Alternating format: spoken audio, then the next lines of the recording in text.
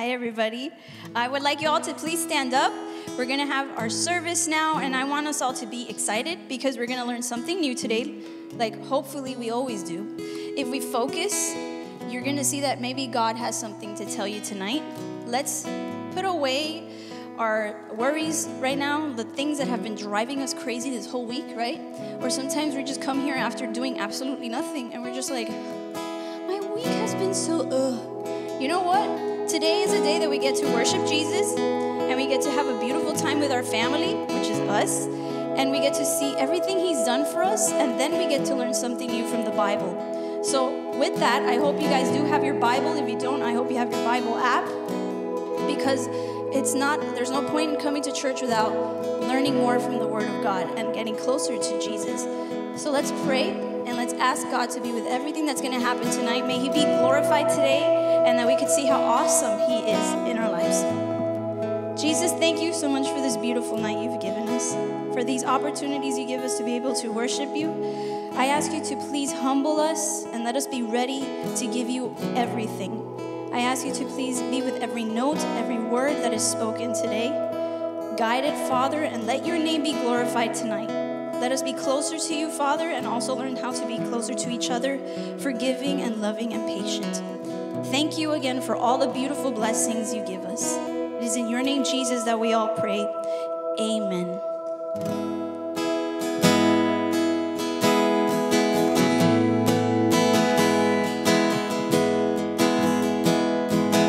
I searched the world,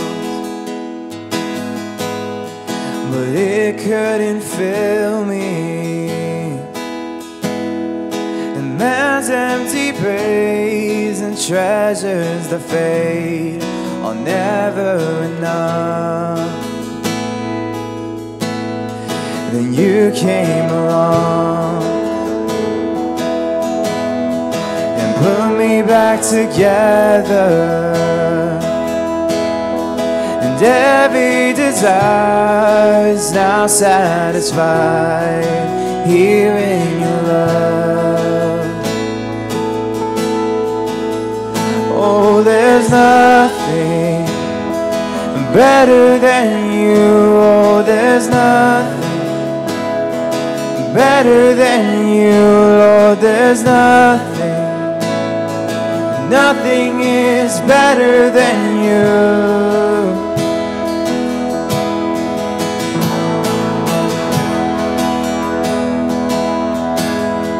And I'm not afraid to show you my weakness,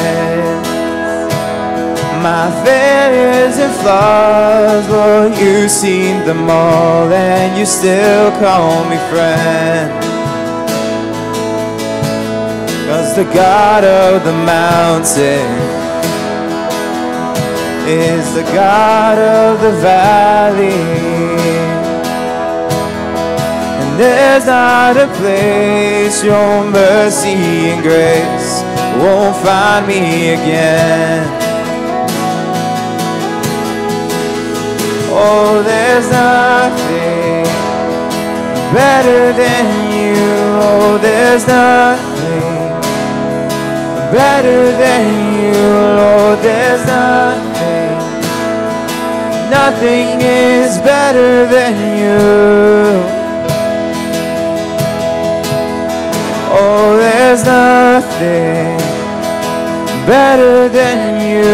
Oh, there's nothing better than you, Lord. There's nothing. Nothing is better than you.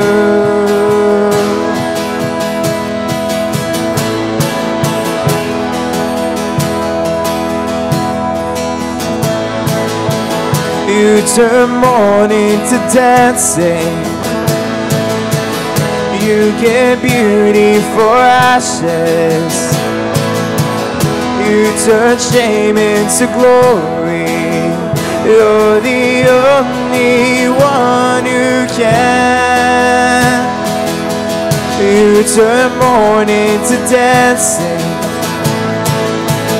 You give beauty for ashes.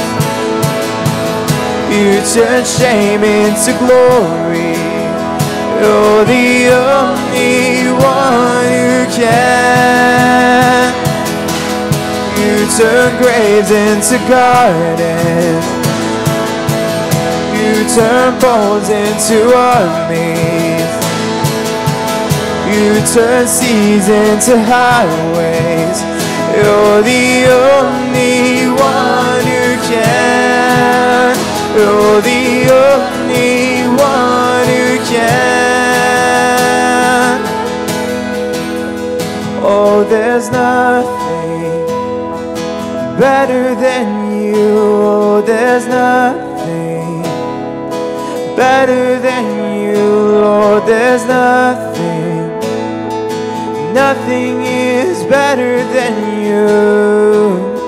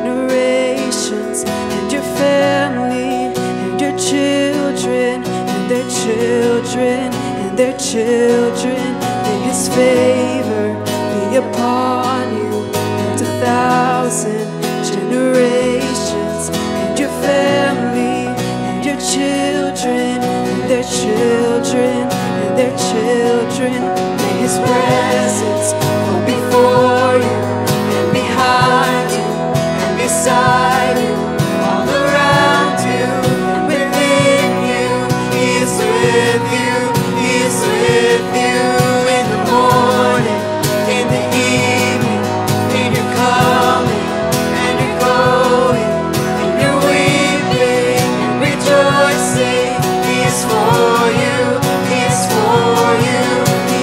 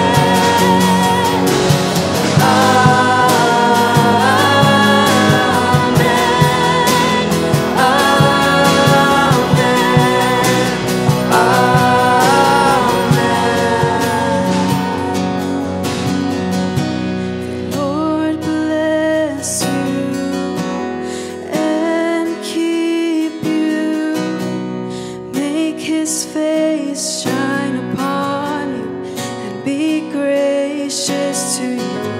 The Lord turn his face toward you and give you peace.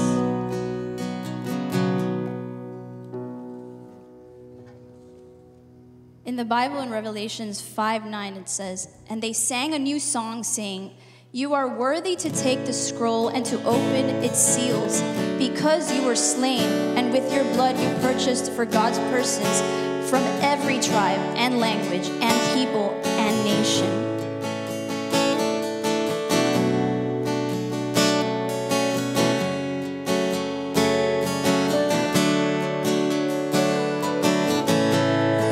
I've carried a burden for too long on my own. I wasn't created to bear it alone. I hear your invitation to let it all go. And I see it now, I'm laying it down. I know that I need you. I run to the Father, I fall into grace. I'm done with the hiding, no reason to wait. My heart needs a searching, my soul needs a friend. So I run to the Father again and again and again and again. Oh, oh, oh. You saw my condition, had a plan from the start. Your Son for redemption, the price from my heart. And I don't have a context for that kind of love. I don't understand, I can't comprehend. All I know is I need you. I run to the Father, I fall into grace. I'm done with the hiding, no reason to wait. My heart needs a searching, my soul needs a friend. So I run to the Father again and again and again and again. Oh, oh.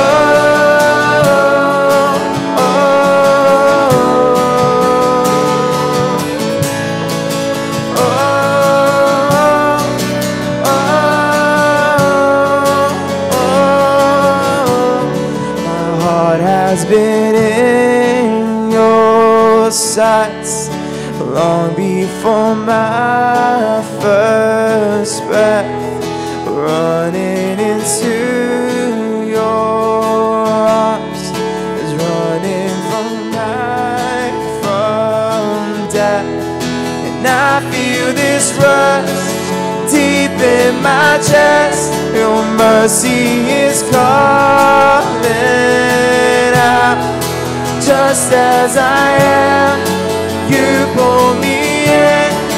I know I need you now. And I feel this rush deep in my chest. Your mercy is calling out. Just as I am, you pull me in. I know I need you now. Run to the Father, fall into grace. I'm done with the hiding, reason to wait. My heart needs a searching, my soul needs a friend. So I run to the Father again and again. I run to the Father, falling in grace. I'm done with the hiding, no reason to wait. My heart needs a surgeon, my soul needs a friend. So I run to the Father again and again and again and again.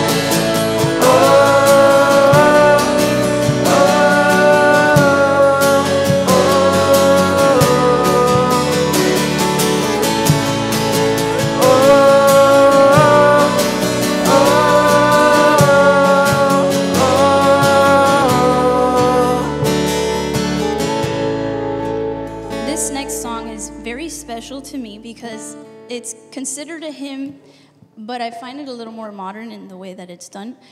It says, "Amazing grace shall always be my song of praise. For it was grace that bought my liberty. I do not know just why he came to love me so.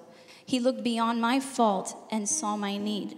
The chorus says, "I shall forever lift mine eyes to Calvary." Calvary is the cross of Christ. "To view the cross where Jesus died for me. How marvelous the grace that caught my falling soul. He looked beyond my fault and saw my need." This year I've been wanting us to focus more on the sacrifice of Jesus and everything he's done for us in our lives.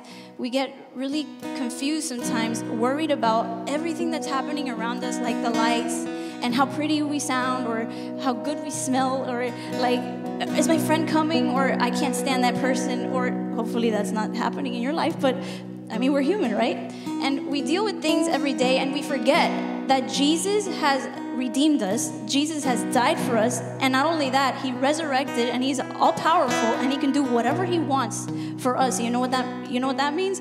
He loves you and he's going to do the best for you, because that's what he did for you. He gave up his everything. So this song means a lot to me because of that, and I hope you guys hear it and then sing it really loud with me so you can feel what I have felt of redemption and forgiveness in my life. Amazing grace shall always be my song of praise, for it was grace that bought my liberty. I do not know just why he came to love me so.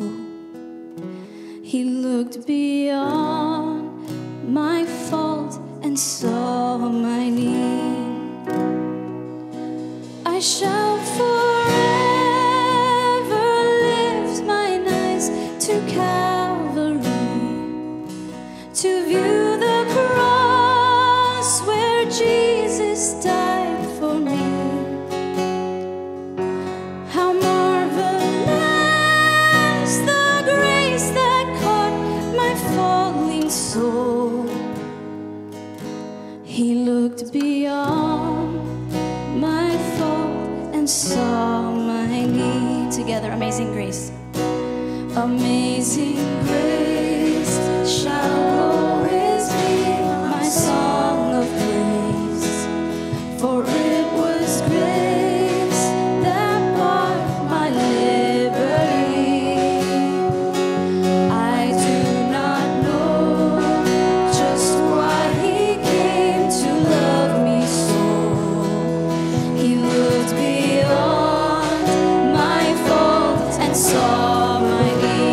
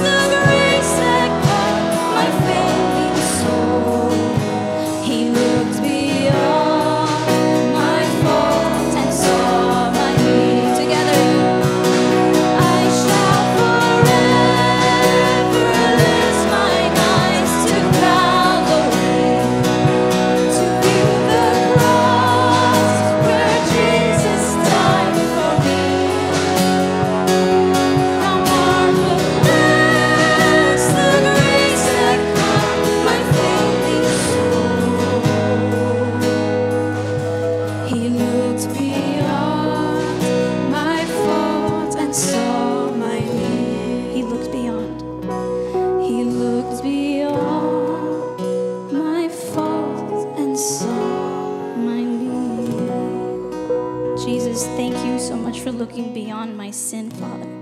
Thank you so much for loving each and every one of us. And I ask you to please always help us remember that you're always there and that you do love us no matter what, and that you are so forgiving. You are gracious to us.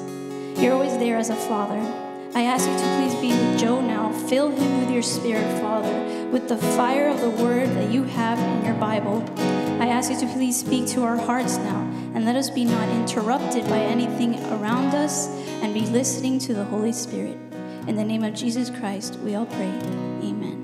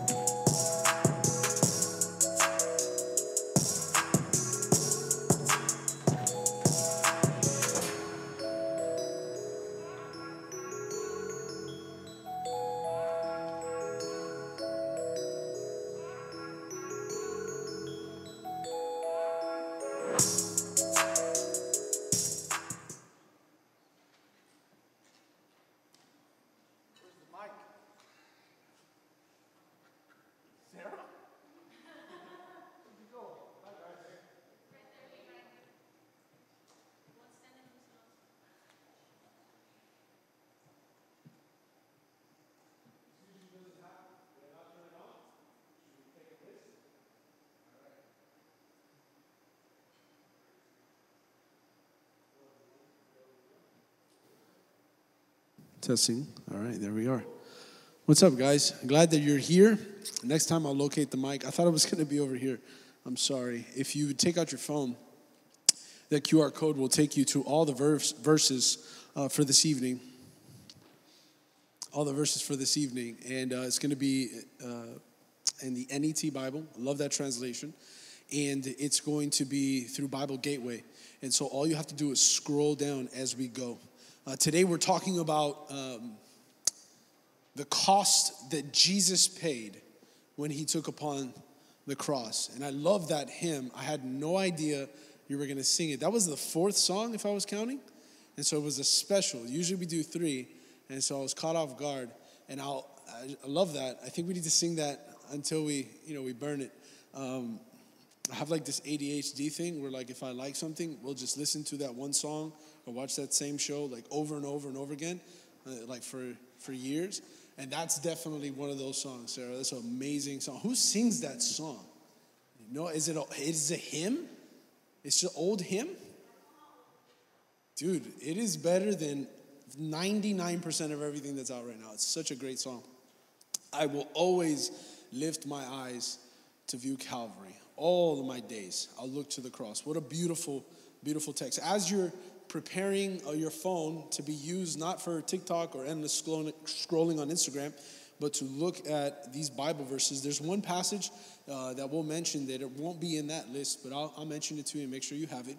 But if you're taking notes, and I encourage you to do so, because as we're going through this series called Christology 101, as we're looking at the life, the ministry, the death, the sacrifice, all of the works of Christ, and essentially or eventually his ascension and his intercession for us towards the end of our series, it's important for you to continue to amass all of this information. And there is a QR code up there that actually will link you to all of my notes. So as I go updating this one Google Doc, you can have my notes and follow along with me. And Martin, if you, please, bro, where was it, man?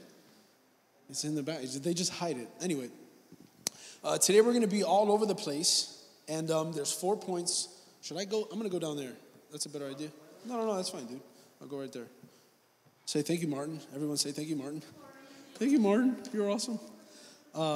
If you're taking notes, the title of today's talk is, How Much Did It Cost? Unless you're balling, unless you have a lot of money, you, like me, are balling on a budget. And you always ask the question before you're going to, swipe the card, whether it be at McDonald's, or the store, you buy your clothes at Ross, or if you're super famous at Target, you ask the question, how much is this going to cost, right? Or you look at if you have a car and it breaks and you go to the mechanic, and you say, how much does it cost, right? To know the cost of something, you expect to have a number, right? And in math, and for me, math has always been a poor subject, but at certain points, mathematics becomes irrelevant to us, right? On the screen, there's what I want you to look at. And not that it teaches us anything, because one number on that screen is equal to the same amount in my mind. There's no concept for the differences. But let's take a look at whoever came up with these numbers. I don't know how they count this stuff, but scientists, I imagine, will tell us that there are 10 octillion stars in the known universe. That number means nothing to me, right? Past like a billion, I have no concept of what that looks like. But this is crazy. 7 quadrillion, 500 trillion grains of sand on planet Earth. That's amazing. There's no teaching point. This is an illustration, right? But we're just going to look at this and be like, wow, like none of this matters at all to me because these numbers are too gigantic. Right? Look at this other one. This is how long it would take to travel from one end, from our end of the universe all the way to the end of the known universe. And it would be 273 sextillion, 140 quintillion years. That's nuts. 7 sextillion cells in the body and 10 duodecillion atoms in the observable universe. And that one's my favorite because look at all those zeros. Like at what point you're just like, yeah, it's just a big number, right? At a certain point, math becomes irrelevant, right? It's just too much. The calculation is too big. The question I want you to think about is how much greater than this is the infinite cost of what Christ gave when he paid for our sins on that cross of Calvary. There are smart people in places that they don't let us in that they're calculating these numbers. And these things, however immense they are, have a number. There's a fixed point. There's not another zero that you can add to that last infinite amount of zeros, right? It has a fixed number. But the question, theologically speaking, how much did it cost for Christ to suffer, spiritually speaking? How much did it cost for Jesus to suffer in his soul, in his spirit, when he providing atonement or forgiveness, or like what Sarah was saying, redemption for the world? How much would it cost? Or how much did it cost? There's a song, it's called Here I Am to Worship, and there's a bridge. It says, I'll never know how much it costs to see my sin upon that cross. And what a beautiful line to remind us that there is an impossible number, an infinite value attached to what Jesus paid when he paid for our sins. If you're taking notes, the first point I want you to note is the cost of sin. The cost of sin. Have you ever considered what your sin cost Christ? Have you ever asked the question what your falling into temptations, letting your eyes wander, your mind just travel where it will, letting your hands and feet do and go places that you know it shouldn't?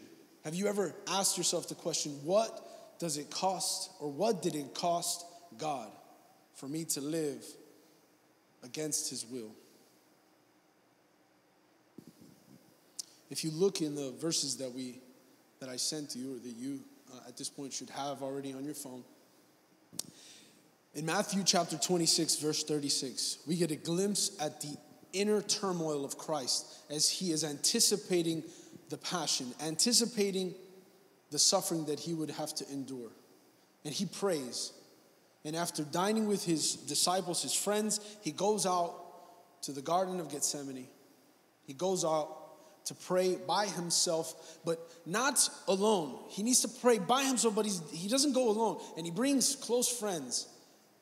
And when he needs his friends the most, there's silence because they're asleep. They're snoring in the background while he is facing the hardest challenge of all of his life, and really the hardest challenge of all of humanity. He goes a little further, the Bible says, and he threw himself down with his face to the ground and prayed, my Father, if possible, let this cup pass from me. And the question that I ask to the text and even for you to think about is what was in the cup. What was in the cup that Jesus, pleading with his face to the ground, all by himself, pleading with the one person who had the answer, what was in the cup that made our Savior tremble, that made our Savior ask with one last chance, is there any other way to bring redemption? God, Father, is there any other way to bring about the forgiveness of sins to the world? Is there any other way, Father, for this cup to pass from me? And he says, yet not what I will, but what you will. Not my will be done, but your will be done. And there, along with the silence of the disciples, as they slept, he received no answer from heaven. The answer for Jesus that evening, in the silence of God's lack of response to his prayer, was that no, there is no other way. That for the sins of the world, for my sins and for your sins, for the sins of every person, every man and woman, it must be the cup. What was in the cup? What was in the cup? That's the question that everyone tonight, I ask you that you would think about. What was in the cup that made the Lord of the universe tremble? If it wasn't the full price of your sin and my sin, if it wasn't the full wrath of God. The Bible says in 2 Corinthians chapter 5, verse 21, for our sake he made him to be sin who knew no sin, so that in him we might become the righteousness of God. In this passage, we learn that Christ was not guilty and could not be made guilty, but he was treated as if he were guilty because he willed to stand in the place of the guilty. What was in the cup was what you and I deserved. What was reserved for us in all of eternity for the sins that we've committed, because truly before God, we are actually guilty. But Jesus, taking our place, standing in our place, he became looked upon as the guilty one. He became sin who knew no sin, so that we might be given or imputed or accredited or accounted as righteous. What did it cost Jesus? What was the cost of sin? The cost of sin was everything. It was an undefinable, unattainable number of things, an infinite value. What is the price of a beautiful mansion? Well, someone might say 100 million. And what is the price of 1,000,000 mansions? And you would just take that number and multiply it. But what is the value of one person's life? One might say, well, it's impossible to quantify. And what of that of 7 billion people? And it said an even number greater than that. But when Jesus died and he bled on the cross, God looked upon him and said, the one drop of Jesus' blood is greater than all the sin and the condemnation and the consequence of every man and every woman who had ever lived. What is the value of Jesus' life? What man or woman could ever imagine? Infinite. He became sin so that we might be the righteousness of God. In Isaiah 53, verses 5 and 6, it says, prophesied about the Messiah, looking into the future. Isaiah writes that, but he was pierced for our transgressions. He was crushed for our iniquities. The punishment that brought us peace was upon him. And by his wounds we are healed. We all like sheep have gone astray. Each of us turned to our own way. And the Lord has laid on him the iniquity of us all. What was the price? What was the cost of sin? The cost of sin was to take the blameless Lamb of God, the perfect Son of Man, the creator of the universe incarnate, and put him to death. This is what we remember as we reflect on Easter. When we remember his death and his resurrection, Good Friday and Easter Sunday, we remember what Jesus has done for us, and that we would never forget that the cost of sin is greater than any man or any woman could ever identify or count. And he did this And I'm going to say this hopefully more times than you're willing to hear. He did this not because he had to, not because you compelled him, not because he looked down the corridors of time and saw that you had faith or you were a good person or he saw something in you that motivated him to do these things. No, Jesus paid the full price of sin. He covered the entirety of the cost of sin, leaving you without a debt to pay to God simply because he loved you, simply because he wanted to, and because it glorified God to demonstrate mercy and kindness to those who could never earn it or deserve it. And with this, everyone should be lifted and encouraged and reminded that God loves you.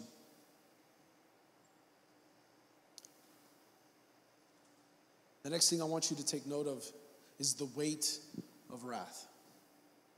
The weight of wrath. Again, asking the question, what was in the cup? We just read a passage where it says in Isaiah that God laid upon him the iniquity of all of us.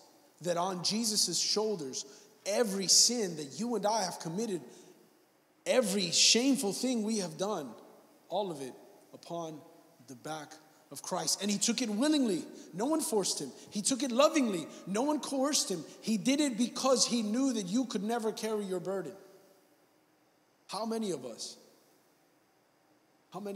have things in our life that we wish we could erase? That we wish we could, like with a hypnotist, just erase from our memory. Things that we've done. Things that we've done to ourselves. Things that we've done to other people that we wish that we could forget. What about the things that people have done to us? Secret, terrible things that have happened to us that we've had to endure, whether in our childhood or whether in our young adulthood years, we have had to go through because of other people's mistakes. What is the weight of wrath? The weight of wrath is all of your shame, all of your sin, all of your guilt, all of your baggage, all of your addictions, all of your sufferings, all of your shortcomings, every bad thing that you've ever done, every bad thing that someone has done to you, all the bad in the world, from tornadoes to hurricanes to floods to stubbed toes to losing your keys to like diseases like cancer, all of it, the guilt, the shame, all of it laid upon Christ. There is not one thing on this earth that we can say Jesus has not paid for. I've said it before here, and I'd like to repeat this because I think this is important and not enough people say it. There are a lot of people with answers about why bad things happen. A lot of apologists like to give answers.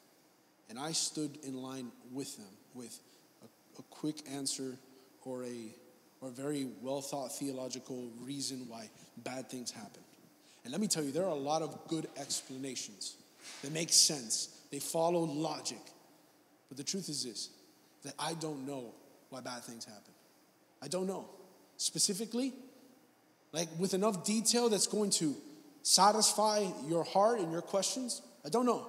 I don't know why bad things happen to me. I don't know why bad things happen to you. I don't know why bad things happen in the world. I can give you some answers, right? Some incomplete, as best as I possibly can, answers like, well, there's sin and man has free will and God is working all things for his glory, and all of those things are true. But there's still a part of us that says, but what is the reason? And the answer, temporarily, because we'll know all things in eternity, is that I don't know. But here's what I do hold on to. There isn't anything that is broken or wrong about this world that when Jesus took his body to the cross, that the weight of that sin, the weight of that punishment wasn't laid upon him. There isn't anything on this earth that you can say, who will bring justice? When will this be made right? Because you can, in the one moment of history, look at Christ and say, all things were made new. And even though we do not get to enjoy the fruits of that labor immediately, I do know this, that in eternity, everything will be made new. But the weight of wrath, it's important for you to know that the weight of your shame and your sin even now, as we speak, those who don't have a relationship with Christ, or even those who have a relationship with Christ who've been far away, or maybe those who don't understand the forgiveness that God has given us, we feel the heaviness on our backs, weight in our hearts. David talks about in the Psalms that our bones break within us. And that is just yours. That's just your guilt. That's just your frustration. But the weight of all of it, the entirety of everything, the Bible teaches us in a way that I don't pretend to understand or pretend to be able to explain to you, was placed upon Christ. And God crushed his Son, and his Son gave his life willingly so that you and I would not have to carry all of that for the rest of our life. Certainly not for the rest of our life, and more importantly, for all of eternity. How much did it cost? It cost Jesus to bear the full weight of the wrath of God. The holy disgust and rejection towards things that taint and destroy the beautiful image of God that God has stamped on every one of our hearts. Though that anger that he has to that which destroys his beloved creation, he placed all of that justice upon Christ, leaving you free from it all, so that you don't have to walk around with any guilt or shame.